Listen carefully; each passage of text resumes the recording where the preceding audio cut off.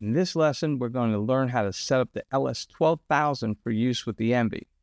Let's get right to it.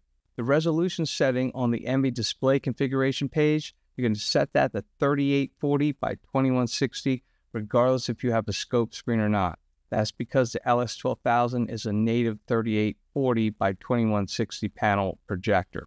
For the peak luminance, we're not going to go ahead and set this here. We're going to cover that in an upcoming lesson. Next, we're going to go to the ENVI display calibration menu. There's two functions here that we need to set. First is the transfer function. We're going to set that to 2.4.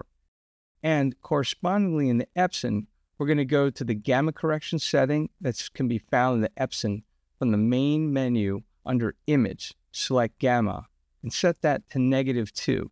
That will work out generally to about a 2.4 effective gamma and therefore match the transfer function setting in the ENVI. For the gamut, we're going to change the ENVI setting to lock that at BT 2020. Now, when using a 3D LUT, the transfer function and the gamut options are not available in the menu. So then in that case, don't worry about it. That will be controlled by the LUT.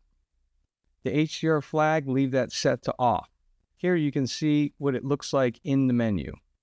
Now, if you're running a scope screen, we're going to configure that in the ENVI screen configuration menu. We're not going to cover that here. That'll be covered in an upcoming lesson.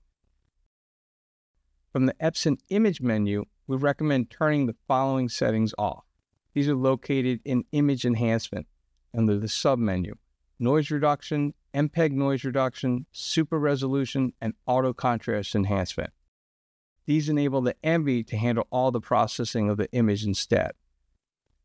Under the basic picture settings, use the following: color mode, natural, brightness 50, contrast 50, color saturation 50, tint 50, and white balance color temp 6500K. For dynamic contrast, we recommend setting this to high speed. For the scene adaptive gamma, this feature should be turned off. Under image processing, which is under source image processing, set this to fine. Ensure that the color space located in the signal I/O is set to auto, which is the default. If a calibration will be performed, choose color mode dynamic to take full advantage of the more aggressive laser dimming. For the highest quality motion handling, set frame interpolation to off, which is in the image menu, and instead use the ENVI's Motion AI in the ENVI Extreme. Note that frame interpolation should always be off when performing a calibration.